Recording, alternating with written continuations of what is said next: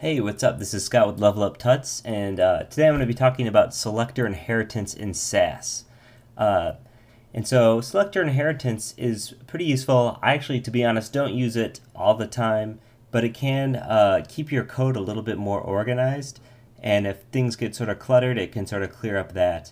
From last time, I didn't change a whole lot. I pretty much wrapped the second paragraph in a div, and I called it feature.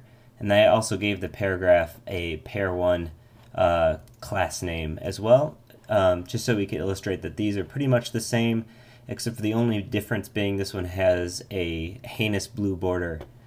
And so, as you can see in my CSS, typically, if we weren't using Sass, we would have to do something like grad intro and then comma grad feature, and then for the next sorry, not comma, and then for if we wanted to do like the pair one inside of that, we would also have to do grad intro dot pair one and grad feature. You get the point. Basically we'd have to, this gets sort of long pretty quickly. Although using Sass, it kind of clears it up. As you can see here with nesting, all we had to do was add the comma feature, and then it gets all of these things as well. With selector inheritance, it pretty much allows you to keep feature out of having to use commas here, and what you can do is you can extend other classes or other CSS properties into other classes. So let's get rid of this feature here, and then down here in feature we're going to add a at extend, and then we're going to say dot intro and then semicolon.